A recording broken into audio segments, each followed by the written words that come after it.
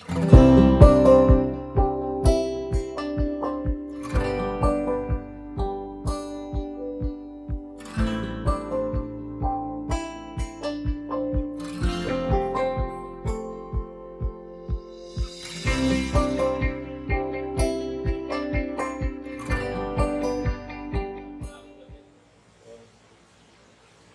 the Lord. Hallelujah. Praise God. Palakpakan nga natin ang Panginoon.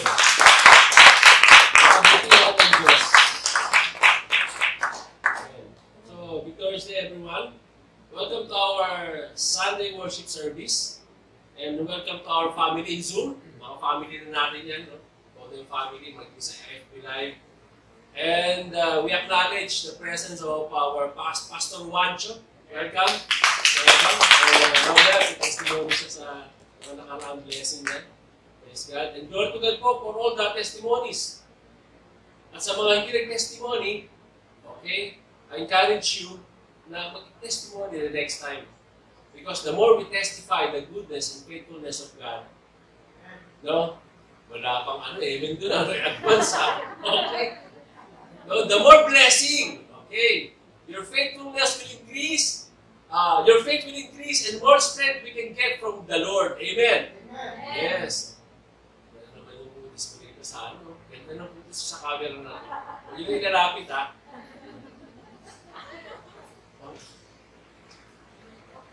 Oo nga eh. May warranty pa kasi yan eh. So, and I hope you are all strong, physically and emotionally. Amen? Because nowadays, mga kapatid, many people are weak for some reasons. Maybe because they've been waiting for this pandemic to get over. They want vacation. Alam natin yan. No? They want to see their families, to meet their families, but they cannot have it. Many people are losing hope because of their debts o yung mga utang na hindi mabayaran. They've been waiting for the Lord to answer their prayers and answer their cries to the Lord. When people are praying for good job and good salaries, but because of the status of the economy, nowadays, they cannot do anything but to stay on their job. Many people are weak until now because they cannot cope up for the loss of their loved ones. So marami na hihina. May narinig ka kanya-kanya, di ba? Sis Berlin na tayo. So, many people are weak because until now they're still waiting for their dreams to come true. Yung pangarap. Nagramig din ako dyan yung eting niya, yung desire niya kanina. And many people are sick, waiting for the miracles from the Lord. So people need strength. People need power. Could you say power? Power. People need healing. Yeah. So this is what we're going to talk about tonight. What is strength? What is power? And who can really be strong and powerful?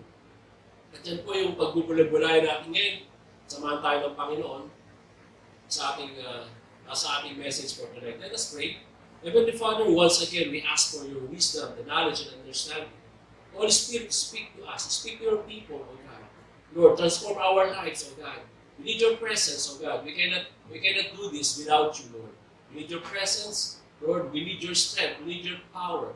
Lord, just use me as your instrument of blessing tonight. Lord, bless your people. Bless your word. In Jesus' name we pray. Amen. Amen.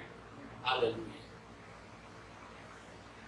Mark 11:23 to 24. Can we all rise up? Let us read the word of God. Truly, I tell you, if anyone says to this mountain, go, throw yourself into the sea, and does not doubt in their heart, but believes that what they say will happen, it will be done for them. Therefore, I tell you, whatever you ask in prayer, believe that you have received it, and it will be yours. Hallelujah. Will be seated. So we see a very familiar verse, but powerful one, right? Coming from the lips of our Lord Jesus. Sabi rin sa Tagalog, katotohanan, sinasabi ko sa inyo, na dapat ninyo malaman Kung sasabihin niyo sa bundok na yan, na tumayo siya sa dagat, na hindi kayo nagdududa, na kahit kapiraso man lang, ito ay mangyayari. Ano man ang hilingin nyo sa panalangin, kung may pananalig kayo, na maniniwala kang tatanggapin nyo ito ay mangyayari. Luke 17 verse 16, He replied, if you have faith as small as a mustard seed, you can say to this mulberry tree yan, di Marlboro tree, mulberry tree, be uprooted and planted in the sea, and it will obey you. Kasi may nagsabi sa akin, may Marlboro tree sa Bible. Mulberry. Okay. Would you say mulberry? Mulberry. Amen. So, sabi nito, kahit kasing liit lang ng buto ng mustasa, alam niyo ba yung buto ng mustasa, nakita na kayo? Dati di pa nakita ko sa internet, no? Napakaliit siya. Buto, alam mo yung pinhead. No? Ganun lang siya kalaki. No? Yung aspirin, yung ulo ng aspirin. Sabi nito, kahit kasing laki lang nito ang pananalig niyo, pwede niyo utusan ang punong yan. No? At buhatin ang kanyang sarili at tumalo sa dagat. Di ba? Tapos sa dagat, ito yung mangyayari. What is real strength? Real strength is the ability to move mountain. Whether they are mountain, these mountains are symbolic. Kasi sa kultura po ng Israel, no, madalas ginagamit ang bundok sa mga problema, malalaking problema, mabibigat na problema. Sa verse na binasa natin, dito sinasabi ng Panginoon na kung may pananampalataya tayo, ano man ang problema mo, ay may kalutasan.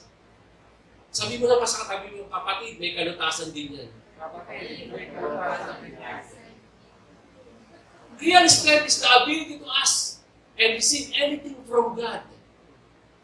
And if we're going to meditate this word, this is enough for us to have the power. Kung pagbubulay-bulayan natin ang salitang ito lang, sapat na para magkaroon tayo ng kapangyarihan. But the question is this, do you believe in His Word? Do you believe in His promises? Real strength is to do beyond the ordinary. Yung makalampas tayo doon sa pag-iisip ng karaniwang tao. At yun yung meron tayo bilang alagad ng Diyos. Yung malampasan natin yung beyond the ordinary. Bilang anak ng Diyos, bilang mananampalataya, yun ang meron tayo. We can do anything in Christ who give us strength. We are overcomer. Jesus gave us the power to step on the works of the devil. The works of the enemy. So real strength is to do beyond the ordinary. To do what's beyond the limits. To go beyond the natural. Hallelujah. Mark 16, verse 17 to 18. And these signs will accompany those who believe in my name.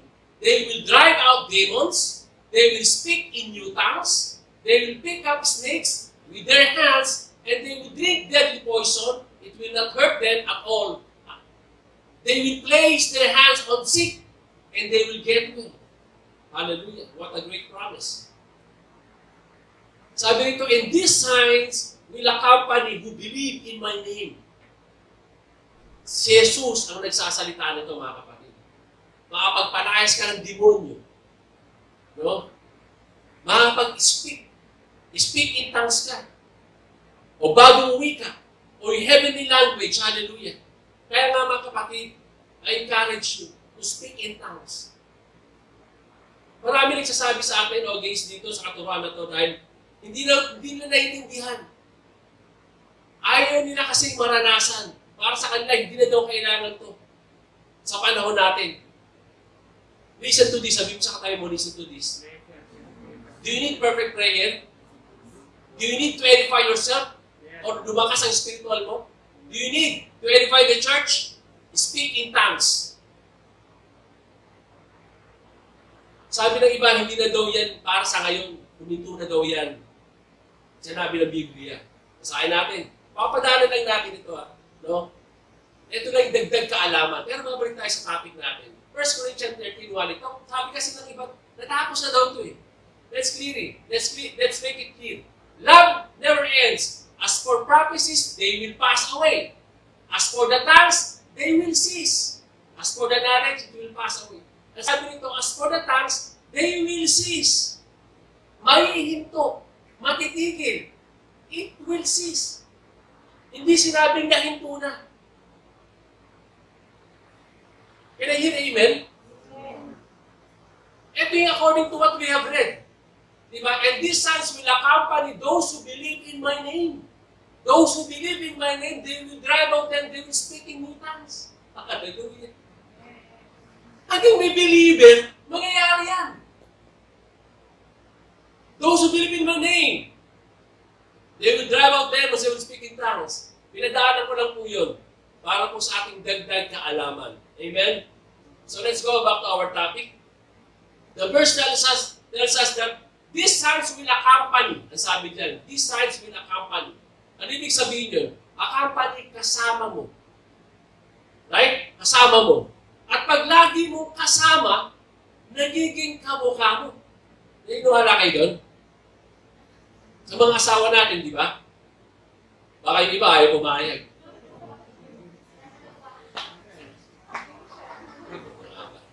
So, pag lagi mong kasama, nagiging kakambal mo, ang ibig sabihin dito. Nagiging kakambal mo. So, sabi ka, and this sign will accompany those who believe in my name. Kasama mo lagi. Nagiging kakambal mo na siya. And I can say, this is beyond normal, beyond physical, beyond the natural. Ang tanong, is this symbolic or literal? Marami po dito literal na nangyari. In the name of Jesus, nakapagpalakas sila ng demonyo, di ba? Alam natin yan sa Bible. Marami tayong nababasa niyan. And ako mismo, in this generation, naranasan ko.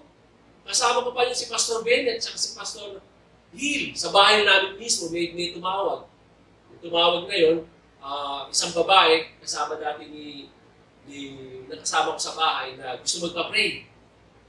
Actually, nakalimutan ko na siya, pinaalala ni Pastor Benny, nasa niya magpapapray. Nga pala. Okay, Pastor, pinapunta ko na rito. Napunta kami sa bahay. Pray kami. Si Pastor Hill pa sa amin nakatira. Okay? Nag-pray kami. Nung pinapatanggap na siya ni Pastor Benny, ni Pastor Hill, nag-pray dito na kami. Hindi niya tinanggap. Ang sabi mismo ng babae, ayoko pang umalis dito. Gusto ko pa siyang pahirapan. Wow! First time ko narinig yun. Tapos, siyempre, bago lang ako nun. Siyempre, takot ako. Pero, hindi kasi mga nagpalakas sa loob ko, yung mga pastor, yung nag-delay-hands namin yung babae, bagsak. And after that, mga less than 2 minutes, binigyan ko tubig. Sabi niya sa akin, at ang liwanag ngayon. Sabi ko, sis, wala na tayo binigyan. Parang ilaw namin. Maliwanag kami na hindi ganito. Nasa kadiliman siya. Maging kami ni Pastora. Pinunta namin. Inaalihan ang katalaga ng kaaway. So, sabi ko na, literal ito. No? Literal ito nung nangyari. Okay? And even in chapter 2, during the Pentecost, nag-i-speak in tongues. Di ba? Nagsalita sila ng mga bagong wika, tapos yung mga nakarinig, no? Na mga iba't ibang nationality, naratindihan nila. Na yung sinasabi ng mga Hudyo na yun, na hindi naman nag-aral ng anumang lingwahe, naiintindihan nila na sinasabi yung kaligtasan, salvation. Okay? Pwede ngayon, marami tayong patotoo dyan na nakapagsalita ng salita ng ibang bansa na hindi niya alam yung sinasabi niya. Tapos may nakarinig. May tanong, ba't ka marunong magsalita niyan? Ano sinabi ko? Nag-speak daw siya ng German. At yung German na yun, yung word na yun, ay yung pangangailangan talaga ng tao. Love. It's about love. They will pick up snakes with their hands. Si Paul natuklaw ng ahas. Diba? Pero yung ulo ko, naahas, yung makabandag na ahas. Pero hindi siya namatay. Kaya nga maraming namanghang sa nakita. And they healed the sick. The dead rise again in several occasions by laying their hands. Right? So marami talaga dyan, literal. Pero ang tanong, meron pa bang dating sa atin ang mga kwento na to? Meron pa bang dating pag narinig natin to? O parang meat na lang or alamat na lang? Parang mga Diyosa ng Olympus, the gods and the goddesses. Parang yung mga Greek mythology na lang. O parang yung sa local na lang, si Bernardo Carpio at saka si Jezebel. O baka gawin na lang ang dating sa atin. Kasi kung sinasa puso natin ang mga kwento sa Biblia, mga kapatid, kung we take it from the heart, binasa natin mga pangako, hindi tayo lubusang manghihina. Sabi nga ni Pastor Elmer dati, pag nagalit ang Kristyano, 2 minutes lang ha.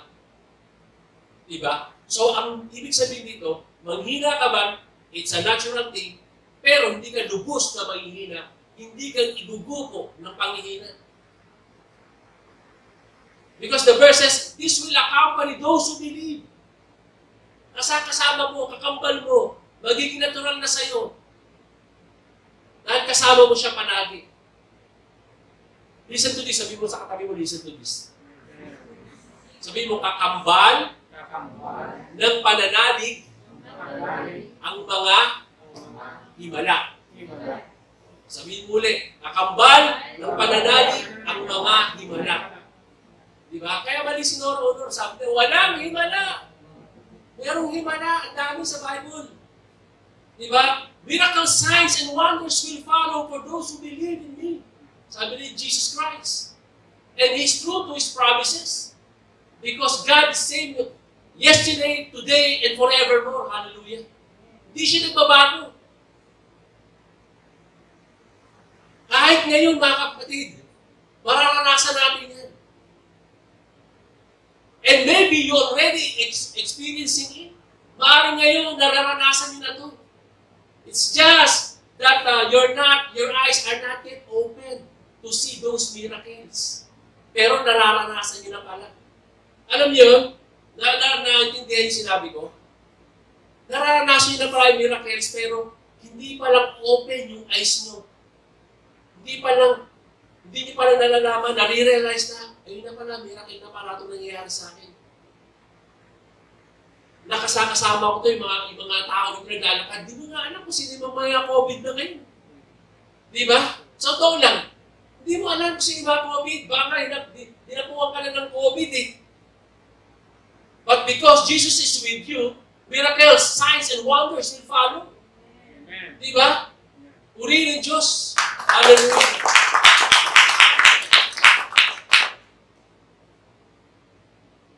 At hindi lang sa mga binasa natin, doon nalilimitahan kung ano yung himala na maaaring ipagkaloob sa atin ng Panginoon.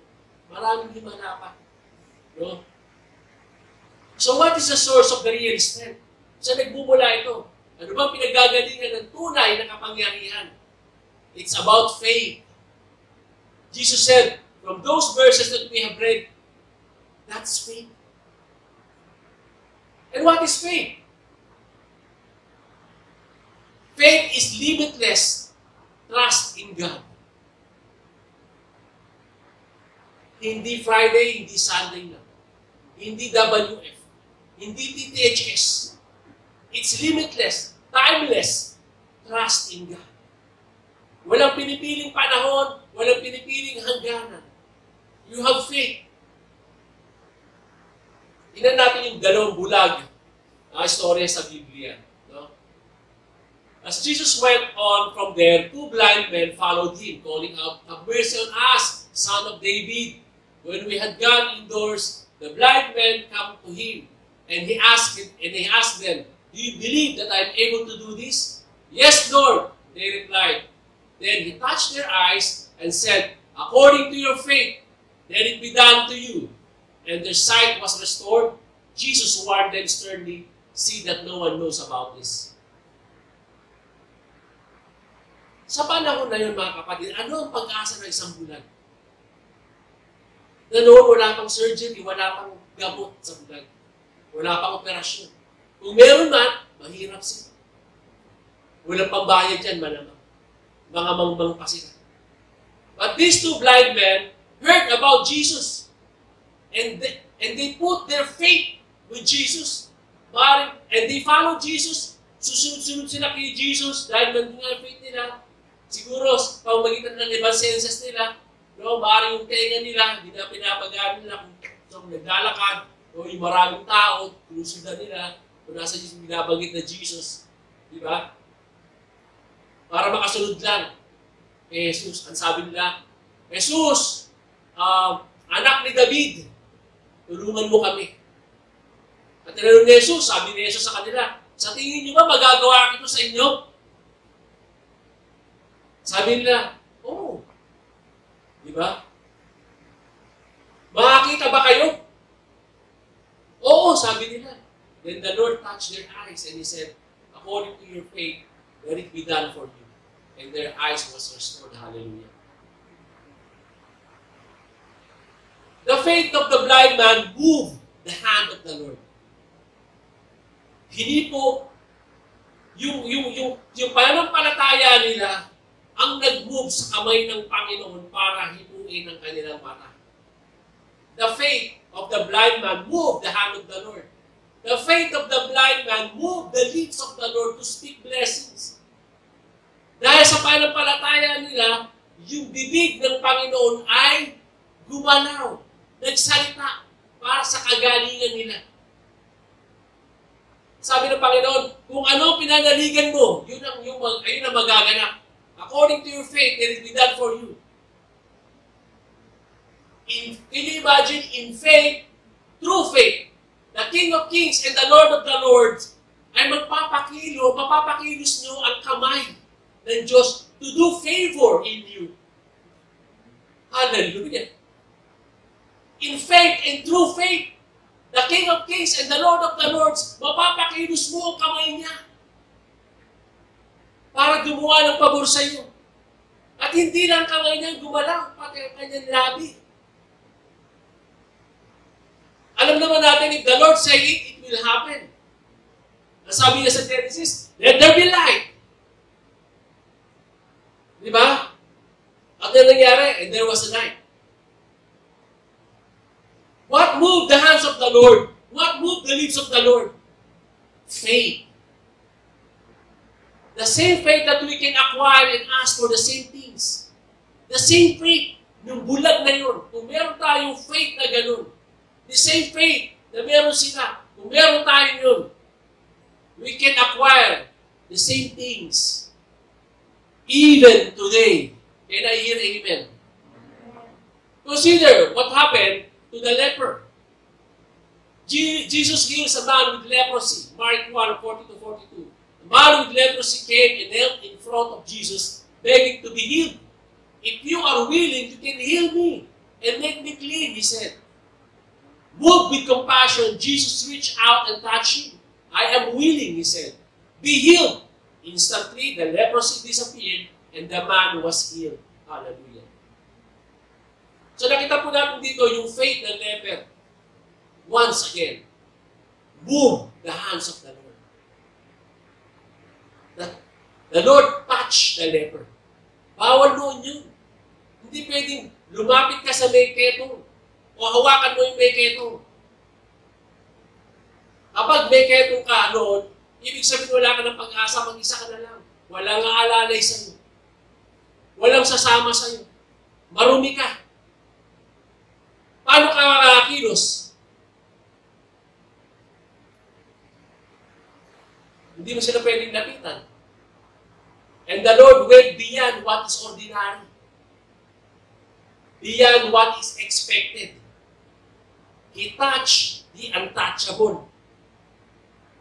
He touched the untouchable person who was a leper. Sabi niya, be clean. So, doble-doble ministration yung ginawa ng Panginoon sa kanya. The touch of the hands and the word of His mouth. And the leper became clean. Ano pa po ang worst? Ang mas worst sa sitwasyon noon? Kung meron isang taong may keto, walang gamot, incurable, pero ngayon, curable na siya. Yung bulag, na dating walang gamot. Pero ngayon, may gamot na rin sa bulag.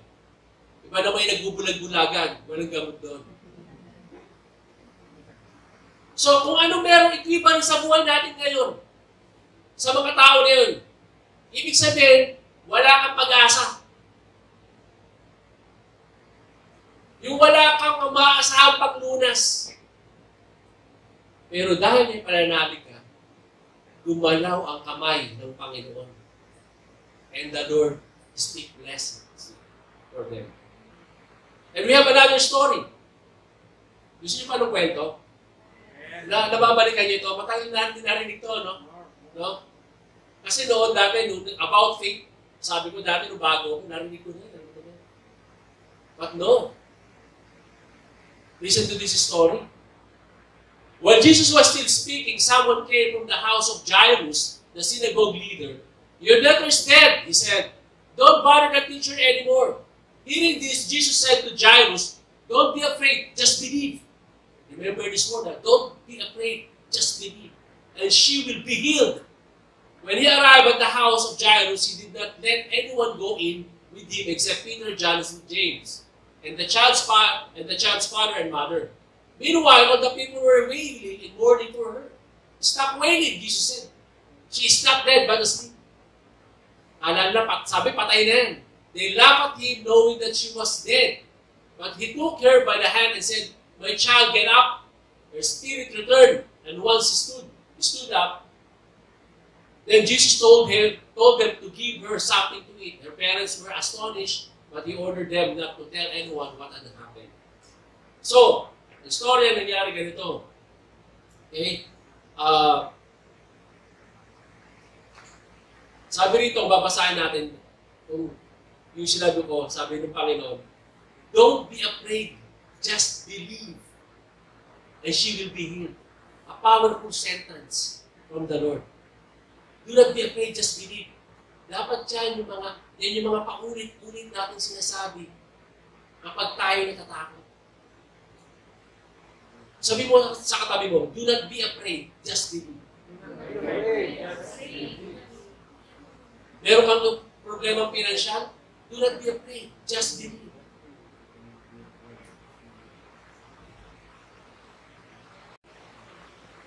Meron kang problemang emotional, physical, do not be afraid, just believe. At guys, kung tingnan niyo to yun, I want you to notice this. This is not the faith of the girl that moved the Lord. No? Kasi nga patay na yung bata eh. Hindi yung nangangailangan na yun, hindi yung faith. Hindi doon nagmula ang faith. Kasi patay na siya eh. But the faith of her father, na si Jairus. Dito, madadagdagan yung pangunawa natin na how to move the hand of God. Hindi lang mula sa atin na tayo nangangailangan, but those people who cares for us, those people who believe in Jesus, can intercede for you. Yun ang pwedeng magpa-move ng kamay ng Panginoon, magpa-move ng lips ng Panginoon. And even the feet of the Lord. Yung pananampalataya ng iba, pwedeng pakinggan ng Panginoon para tulungan ka. Dito nga sa kwento nito, dahil malayo yung bahay na Jairus, yung Panginoon, naglakad pa nga, papunta sa kanilang bahay. The Lord, the King of Kings, and the Lord of the Lords, hinilingan niya na magpunta sa kanyang bahay. At nagpunta nga. At ano nangyari? The spirit of girl returned. Hallelujah. So when Jesus is in the house, there is healing. When Jesus is in the house, there is restoration, provision, protection. When Jesus is in the house, name it. Kung yung espiritu ng tao, mga kapatid, sa katawan niya, pinabalik pa. Yung pa kayang katinuan ng isang tao, na nawala sa kanya, hindi pwede pabalikin ng Panginoon. Yung trabaho na wala sa iyo, hindi ba kaya pabalikin ng Panginoon yung trabaho lang yun? Yung nawala ng pag-ibig ng isang tao, na naligaw ng landas, hindi ba kaya pabalikin ng Panginoon? Pag-ibig lang yun. Sabi mo nga sa katabi mo, pag-ibig lang yan. Yung puhunan mo sa negosyo, nawala. Hindi ba kayang Pabalikin ng Panginoon yan. Pera lang yan. Sabi mo sa katay mo, pera lang yan. Hallelujah. Panapakin natin ng Panginoon. Pero, pansinin natin dito na, hindi ito pananalig ng isang patay na. Yung sabi ko nga kanina, di ba? Kundi pananalig ng kanyang ama. I believe, kasama rin dito yung pananalig ng kanyang ina.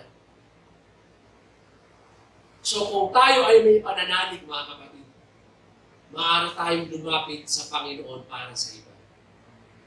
Kaya kung mahina kayo sa pananalig, lumapit kayo sa pananalig. At hayaan siyang lumapit sa Panginoon. Amen? Meron pa tayong isang kwento, Acts 9:36-42. In Joppa, there was a disciple named Tabitha, in Greek name Dorcas. She was always doing good and helping the poor. About the time she became sick and died, and her body was washed and placed in an upstairs room. Lydda was near Joppa. So when the disciple heard that Peter was in Lydda, they sent 2 men to him and urged him, "Please come at once." Peter went there, and when he arrived, he was taken upstairs to the room. All the widows stood around him, Dorcas, crying and showed him the robes and other clothing that Dorcas has made while she was still with them. Peter sent them all out of the room, pinalabas sila lahat. Then he got down on his knees, lumuhod siya, pinag-pray, turning toward the dead woman, and he said, "Tabitha, get up." She opened her eyes, and seeing Peter, she sat up. He took her by the hand and helped her to her feet. Then he called for the unbelievers, especially the widows, and presented them to them alive. This became known to all listen to this, this became known all over Joppa, and many people believed in the Lord. Okay. So, nakuha niyo yung kwento, no? So, lalagyan ko yung diin, yung pinakahuli. Many people believe in the Lord. Hindi kay Peter. Okay, malinaw yun, ha? Alam kasi nila kung sino yung pinanaligan nila. Si Peter ginamit lang na instrumento. And sa verse 36, balikan natin verse 36. Papadaanan ko lang to, no? Sa 38 pala. Sa 39. Sabi nito, all the widows stood around him, crying and showing him the robes and other clothing that Dorcas has made while she was asleep there with them. No, pinakita rito yung mga ginawa daw ni Dorcas na mga robes, na mga damit, nung buhay pa siya. No? Ibig sabihin yun, no, pinapakita nila doon na si Dorcas is very useful. No? Naasahan nila, nakatulong nila. So dahil nga useful, hinig ng Panginoon. No? Kung pinahaba ang buhay. Kaya mahirap yung walang ginagawa. Hindi useful. Sabi mo sa katabi mo, be useful.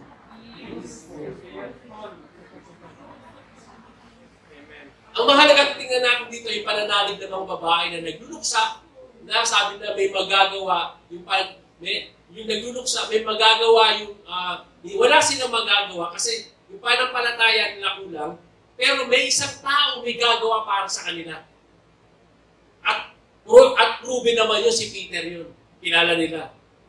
So dahil nga, nandun, kinasihan ng Diyos. No? May panampalataya, mas malakas sa kanila, kinasihan ng Diyos si Peter. At kaya meron tayong ministry of intercessor. And I encourage you lahat, magiging mga nasa Zoom, guys, kung meron po kayong prayer request, I encourage you to send to us at ipagpipray po yan ng mga kapatid nating nasa intercessory ministry. No?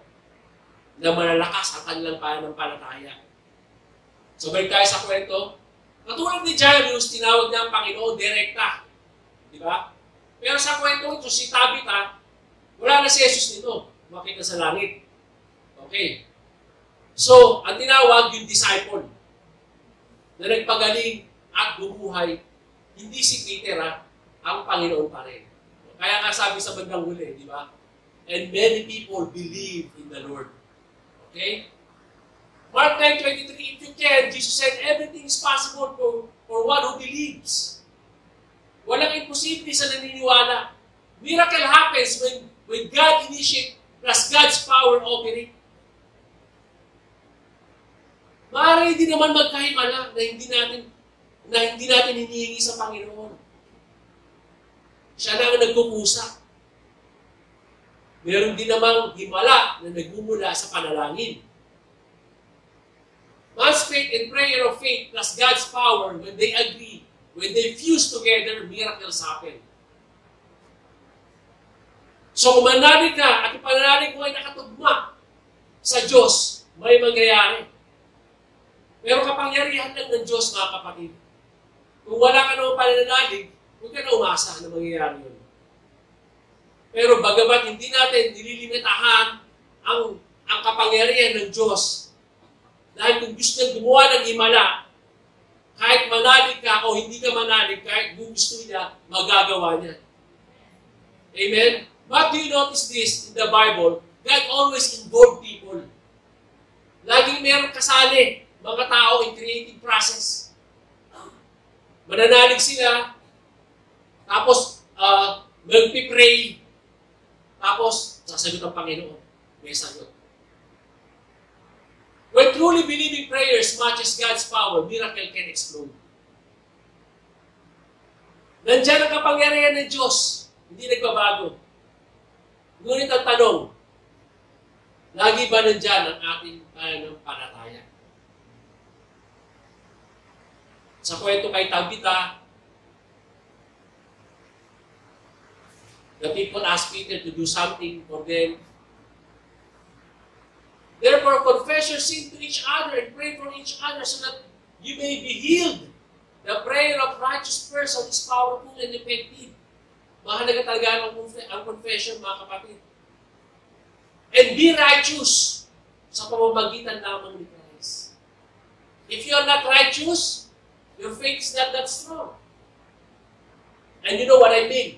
To become righteous. That's all. Because of Jesus. And you can also find like Peter, who can pray for you, who can pray with you, for you. Makakita kayo ng Peter na mag-pray for you. And the faith of another person can actually benefit another. At yung nakita natin sa mga kwento, gaya sa nangyari sa anak ni Jairus, faith ng ama niya ang susi para mabuhay ang kanyang anak. Paminsan-minsan, may mangyayaring himala, no? Na walang ginagawa ang tao kundi manalangin lang. Prayers can, ayun yung natin, di ba? Sa South, prayer can do miracles. Di ba? Walang ginagawa kundi prayer lang. No? Mark 9:29, he replied, this kind can come out only by prayer. So dito sa kwento nito, may isang anak na inalihan ng diablo, ng demonyo. Mula sa pagkabata niya, tinatapon niya sarili niya sa apoy. No? O sa tubig. No? Nagpapatira pa siya. So nagtanong, tinawag ng ama si Jesus dahil hindi daw mapagaling ng mga disipulo niya. No? Pero pinalayas ito ng Panginoon, alam naman natin. At nagtanong ang mga disciple kay Jesus Christ, bakit hindi namin mapalayas ang demonyo? Di ba? At itong sabi niya, sabi ng ni Jesus, sa panalangin niya, this kind come out only by prayer.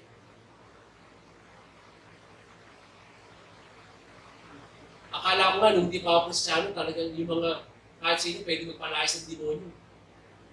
Kasi may kapitbahay kami yun, lagi nagsasabi, lumayas ka rito, demonyo ka. At hindi naman wala Christian yun, wala nakapagpalayas. Yung pala, iba pinapalayas, asawa pala yun. So iba naman yun. Iba yun. Oh. Kaya pala hindi mo palayas. So, hindi pala siya believer. Okay? So only by God's word, it will happen. Although this work is initiated by prayer. Prayer and faith. At kung magkatugma ang prayer life, ang prayer life natin at yung faith natin will be impossible. Those who have faith have strength. Ang tunay na lakas, mga kapatid, hindi sa pera. Hindi sa kayamanan. Hindi sa charm. Hindi sa political power. Hindi sa popularity. Hindi sa physical force. But faith. Because faith can move mighty hand of God. Prayer can move mighty lips of the Lord, pronouncing blessing. When we pray according to His will, He hears us. So exercise your faith, mga kapatid. Sabihin mo sa katabi mo, practicein mo ang iyong pananampalataya.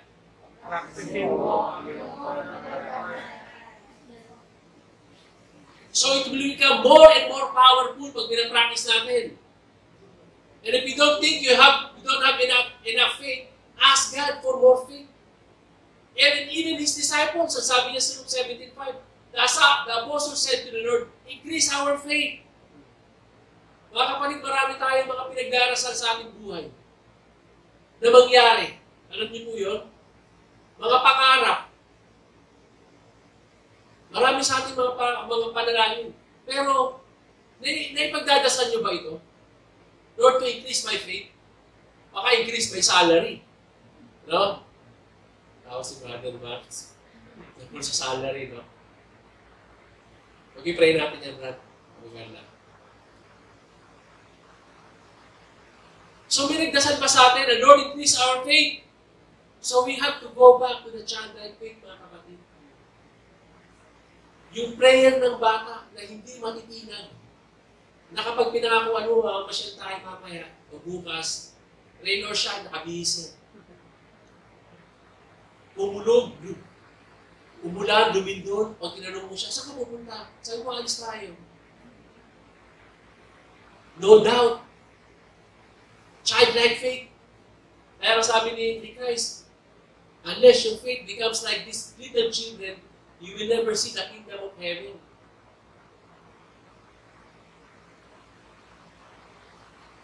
Ang problema kasi sa atin, mga kapatid, minsan dumudulong tayo. Oo, dumudulong tayo. Masyado. Ang epekto pa ng pagdudulong natin, nagdududa pa tayo. Dati ng mga bago tayo, yung faith natin, ganun ka ganun lang kasimple, ganun ka childlike faith eh. Pero minsan may mga tao na nag-aaral ng doctrine, mahalaga. Pero imbis na yung matutunan nila, mapabuti, nagkakaroon pa ng pagdududa. Dapat, the more knowledgeable we get, the more faithful we become.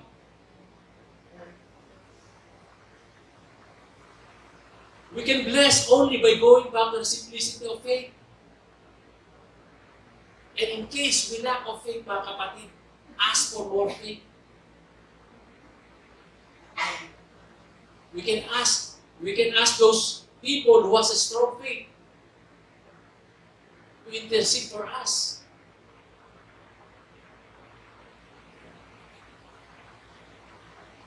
So mga kapatid, kung dumating sa buhay mo, yung pananalig mo ay malakas naman. No?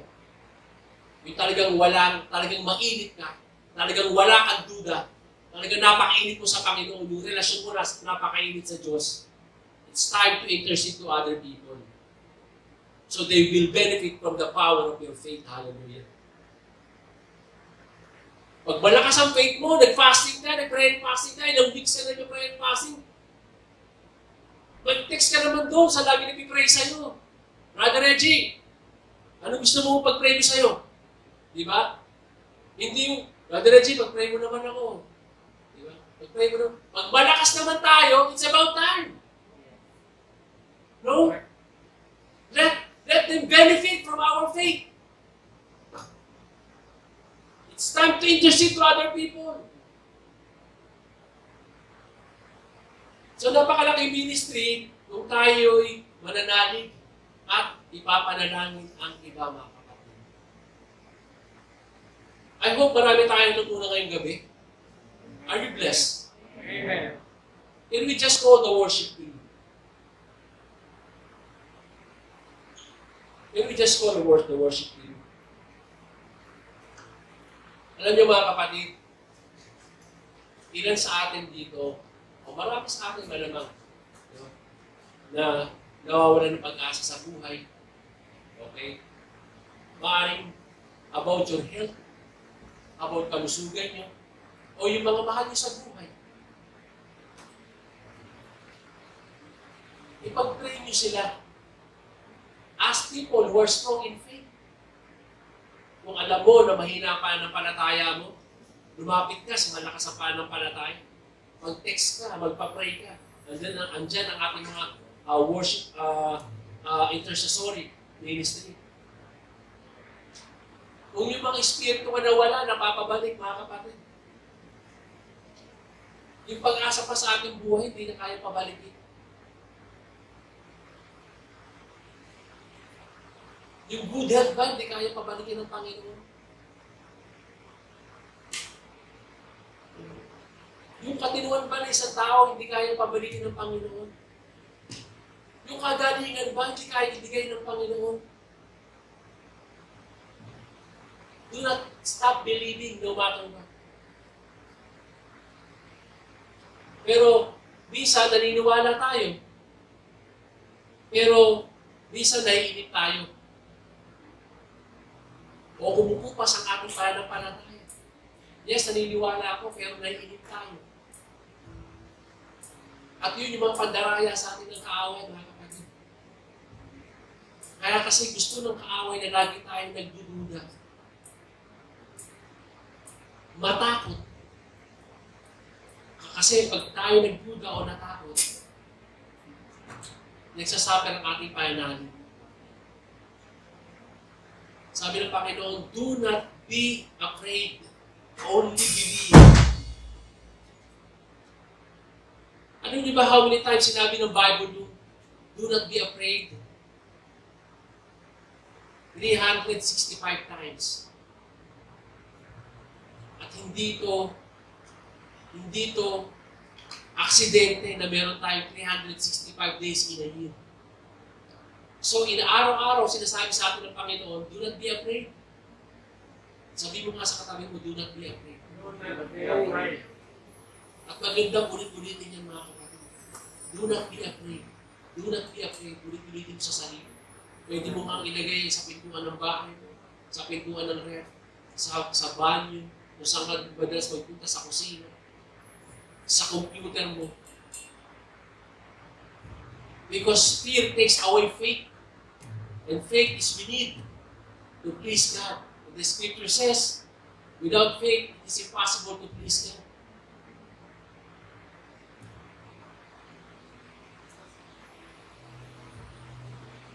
Sa atin po mga napakinggan, mga kapatid, maaaring din na sa atin ay nangangailangan ng kalakasan ngayong araw na ito, ngayong gabi na ito.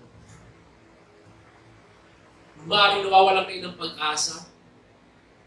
Maaaring yung kalakasan ng pananampalataya nais mo. Maaaring yung karamdaman o yung kalusugan nyo na iniisip-isip nyo. O maaaring isang member ng pamilya mo ang iniisip mo na mapapabalik pa ba yung katinuan o yung kalusugan ng aking kapatid? O maging makakilala nyo na lang, mga kaibigan nyo. O kayo mismo nakakaramdam ng sakit sa katawan. Sa ating mga binasa, mga kapatid, have faith.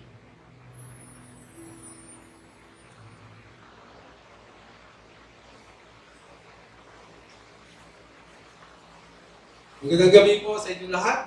Sa privilege na maging part ng Sunday service, SCI. Tayo po itadako sa pagkakaloob, pagbabalik ng ikapo at pagbibigay. Katatanda po natin sa introduction ng ating kapatid na preacher ay everyone needs power, everyone needs healing, everyone needs strength. But we cannot deny the fact that we need also blessing. Although inawit natin, Jesus is more than enough sa atin, but we cannot deny the fact na kailangan natin ng blessing. Ang ating pong scripture ay matatagpuan sa Proverbs 3, 9, and 10. Ang sabi doon, Honor the Lord with your wealth, with the first fruits of all your crops, and your barns will be filled with overflowing, and your vats will brim over with new wine. Sabi sa Tagalog, si Yahweh ay handugan mo bahagi ng iyong kayamanan, pinakamainam na animo sa kanya ibigay, sa gayo'y kamalig mo ay lagi nang aapaw, ang sisidlan ng inumin mo ay hindi na matutuyuan. Makikita po natin na yung ating pong provision, yung ating pong blessing ay hindi po nanggagaling sa ibang kaparaanan. Katulad ng iba, yung paghulog-hulog natin, parang yung church, ginagawang, ano pa tawag doon, yung wishing well. Paghulog natin, parang wishing well, tapos nag-wish tayo na dadating yung kayamanan, o kaya yung dumadaan sa ating mga Facebook, sa mga post na mayroong mga file ng mga bills, pag tayo nag-amen, nag-like, tayo ay magkakaroon ng maraming kayamanan, o kaya yung may mga jewelries, gold, nadadaanan niyo yun, di ba? Nakikita natin, pag hindi kayo nag-type ng amen, ay hindi kayo magkakaroon ng maraming kayamanan. Pag nag-type kayo, ay dadami yung kayamanan. Yun po. At yung may mga tumatawag sa atin, na ganito, ibigay mo ang number mo, ibigay mo ang account number mo, at ikaw ay nanalo ng 20,000 KD o dollars. Yun po, hindi po yun yung paparaanan ng Diyos para tayo ay magpalain, kundi yung sabi doon ay yung handugan natin ng Panginoon ng bahagi ng ating kayamanan. Although galing sa Kanya lahat, yung ating kayamanan, yung ating mga kinikita, even yung kalakasan natin galing sa Kanya, yun po yung pag-acknowledge na wala pa tayong maaaring sabihin na sa atin. Yun po. Para kung ano yan, yung talbos ng kamote, pag tinatalbosan natin yung kamote ay binabawasan natin yung ating finances, binibigay natin sa Panginoon, binibigay natin sa church, tinutulong natin sa mga tao, binabawasan natin, tinatalbosan natin, ay yun po ay magsasanga. Yun po ay magsasanga, lalong dadami. At mayroon pa mga hidden, nasa ilalim ng lupa, mayroong mga laman. Yun po, parang kamote yan. Kaya sa oras ito ay medyo talbosan natin yung ating kamotihan. Yung ating finances ay bawasan natin. Bilang testimony po, kanina po testimony, ako po ay nag-birthday. Although 3 days ago na yun, ako po ay umabot na sa 59 years of age na po. Pero parang 58 na almost half of my age ay in-spend ko na dito sa Kuwait ay exactly 29 years in Kuwait last May. At kung hindi ko po ako kumikilala sa Panginoon, nandun po talaga yung pagkulang. Yung kakulangan, hindi pa kami married noon. Ang ginagawa ko dyan sa city, nangungupahan ako. Pag wala akong pamasahe, inahalukay ko yung mga sopa. Kasi pag biyernes may mga bisita, nalalaglag yung mga coins, nakakuha akong pamasahe. Pero nung ako ay nag-born-again, nag-upisa ng magbigay sa Panginoon, hindi na po ako naghahalukay ng mga piso-piso o mga 100 pesos para pamasahe. Sapagkat pinagkalooban na po tayo ng sasakyan, yun ang mga miyapins ko doon sa sasakyan ko, yun na po yung pinupulot ko, binibigay ko sa mga gasoline boy. Ganun po. Yun po yung mga pagpapalang Panginoon at hindi ko naranasan na ako'y nagkulang. At alam ko na habang tinatalbusan ko yung aking kamutihan ay dumadami yon. Hindi ko man nakikita, ay yung nga sabi ko may mga hidden na laman sa ilalim yon. At ganoon na po, ang nangyari ay umaasa po ako sa Panginoon. Kasi sabi nila, pag nagbibigay ka, kailangan mag-faith. Kasi pag nagbibigay ka lang ng bigay, wala kang faith, ay mababangkar ka. Naalala ko rin kanina lang, habang nag-meditate ako anong i-meditate i-share ko, ako po ay hindi naman pagmamalaki. Nagtapos po ako ng third gen accounting and natapos ko yung banking and finance.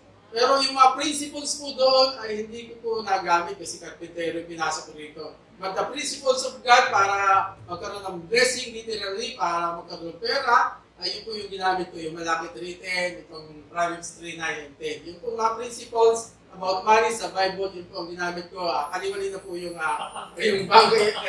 banking and robbery, ang tawag ko doon sa personal yung accounting. Hindi na po yung kailangan i-apply yung mga accounting principles sa banking and finance principle. Subalit ang i-apply po natin ay yung principles ng ng Bible about having money, about having provision sa Panginoon at hindi po mauubos ang provision ng Panginoon. Hindi ko po naranasan na nagkulang mula po nung nakilala ko ang Panginoon. By the way, bukod po sa birthday ko last 3 days ago, ay 26 na po years yung aming relasyon ng aking asawa.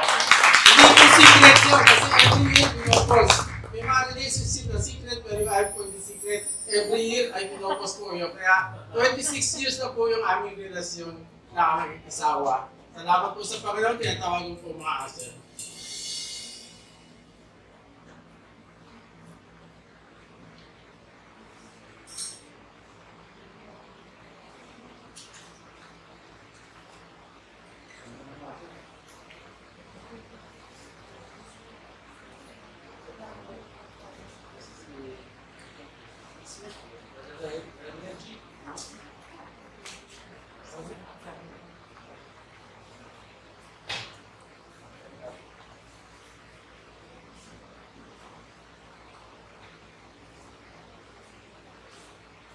Patalagan po natin ang mga kapo at kaloob. Dakilang Diyos, salamat po Panginoon sa oras na ito na kami ay nakapagbigay, Lord God, even Panginoon, yung kapatid na hindi ko nakayanan, subalit Panginoon, may desire pa na bibigay, O Lord God. Pagpalay mo po Panginoon ang aming mga trabaho. Salamat sa patuloy na kalakasan na pinagkakalob mo, O Lord God. Yung gawa ng aming mga kamay, yung prosper mo, O Lord God. I speak strength, Panginoon, sa bawat isa, O Lord God. I speak provision sa bawat isa, Panginoon, sa amin, O Lord God. Hindi lamang kami, Panginoon, kundi ang mga nire-represent namin, pamilya namin, O Lord God. Salamat po, hayaan mo na magamit ang nalikom na ito, Panginoon, para sa ikalalawan pa ng iyong gawain, O Lord God. Sa pangalan ni Jesus. Amen. Balik natin lahat ng papuri sa Diyos. Amen. Do you believe that God answered your prayer tonight?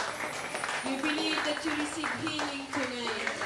You receive strength, you receive comfort. Thank you, Father God. Thank you, Father. We believe in your words, Lord. You said to him who believe, nothing is impossible. Dahil ginawa mo ng posible ang lahat, sabi na yung mga salita. To him who is able to do immeasurably more than what you can ask or imagine. You can do more than what we can imagine, what we could have asked tonight, Lord. You can do that, oh God, because you are a miracle-working God. Once again, Father, truly this season, Lord, is a season for you to move and to show your power and your miracle. And we believe, oh God, we're still crying for the healing, oh God, of those people who are infected with COVID-19. Ang totoo niyan, Panginoon, naririnig namin at nakikita. We observe by our own eyes, like what Psalms 91 says, thousands may fall at your side, 10,000 on your right hand. Naririnig namin, libo-libo pa rin, Panginoon, ang namamatay. We cry for help tonight, Lord, believing that you are going to do something, oh God. Believing that you are going to spare the lives of these people, especially these people who do not know you, Lord. They are dying and going to hell. Father, have mercy upon these souls, oh God. We've seen how you work miraculously. Marami na kaming naipanalangin, Panginoon, na nasa bingit ng kamatayan. Yet you heal them, oh God. Ganito ang nagagawin mo pa rin sa mga pinapanalangin namin. And even tonight, Lord, those who are at the Zoom, on FB's, Lord, watching, following us, whatever they need, that they cried out to you tonight, when they've been challenged by this message, that they can ask, Lord, they can ask healing, they can ask the provision for the needs. Father, right now, release all these blessings that we need. Release the blessing that these people are in need. For those who are in Zoom meeting, those on IBIS and here in this place, oh God. Lord, people are not speaking, but we know that they are in need. Their hearts are crying, oh That's why, Lord, you can hear this cry. You said when you pray, go to your room, close the door, talk to your Father, and speak to Him. And your Father who sees you in secret will reward you openly. Father, reward these people openly who believe in you, who believe in the power of your words, who believe that even today, God is a miracle working God. You never change, oh God. You never change, Lord. You are the same yesterday, today, and forevermore.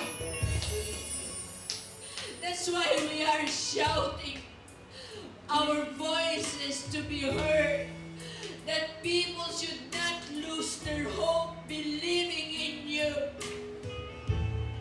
Believing in you, for in coming to you we must believe, oh God. Right now we join our hearts. Tonight, Lord, I pray, increase our faith. Yes, Lord. Increase our faith, Lord. Increase our faith. Let us reach that level of faith that you wanted us, oh God, to have. So that, Lord, miracles once again will be seen, will manifest in this ministry that you've called upon us. Lord, those who believe in you, you said in your word, they shall speak in tongues. They shall pray for the sick, and the sick shall recover. They shall drink poisonous things, but they will not die because of the power that we have in you. Lord, help us to believe that these words are not our words. These words are your words, oh God. These words are alive. They are power.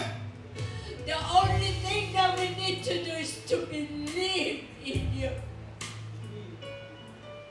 Even our technologies are going high,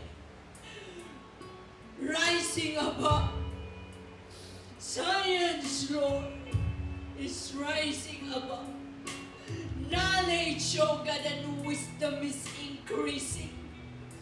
But still, oh Lord, your word says that for those who believe, nothing is impossible. We believe in a living God. We believe in a God of miracles. We believe in a God who loves to bless people. We believe in a God who always saves and continue to save people. Lord, I live up to you tonight, not only Mabola Center, but the whole GCI church, oh God. Whole GCI church. And those who count themselves GCI following us through the internet, to our virtual services. I live up to you, each one, Lord. Increase our faith, oh God. Increase our faith. Let us see you as you are, oh God. Let us know you as you are. Speak, and we will hear. Move, Lord, and miracles are going to happen. Prepare this church, Lord, for a bigger ministry, and greater things are coming in the future. Greater things, Lord, are coming. Revival started and it's continued to come, oh God. We are expectant, oh Lord. That's what we believe. We trust you. We trust you, Lord. You will not put your children into shame. You are our honor, the lifter of our head, oh God. And tonight, Lord, whatever we receive from you, and from the people, appreciation, thanksgiving, salute, oh, we give it back to to you because they are yours alone. They are yours alone. All glory belongs to you. All power belongs to you. All wisdom belongs to you. Father God, we're going home tonight filled. Our spirit is filled. Our soul is filled, oh God, because you filled us with your spirit, oh Lord. Thank you, Father, wherever we go, signs and wonders will follow.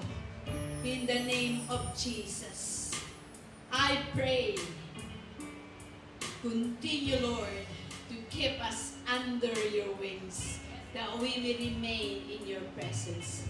In Jesus' name, I pray. Amen. Amen. Amen. We are really, really blessed. Amen. Amen. Do you feel that peace in your heart when it comes from God? A different kind of peace. So para po sa huli nating awitin, tayo mabigay-pugay po sa ating ay kaarawan.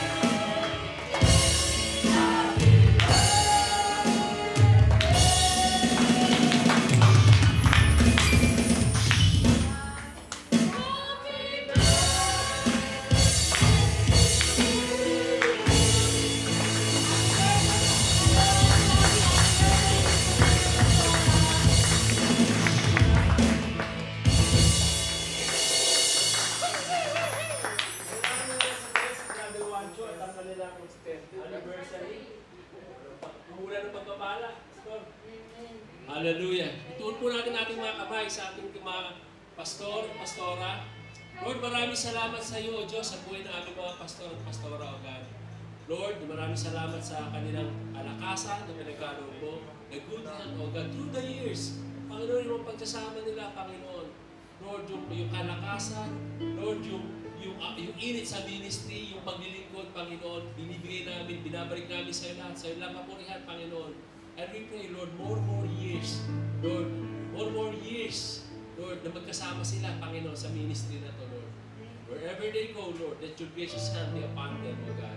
The blessings, O God. Lord, the peace, O Lord, and the joy of serving you. Maging kanilang pamilya, Panginoon.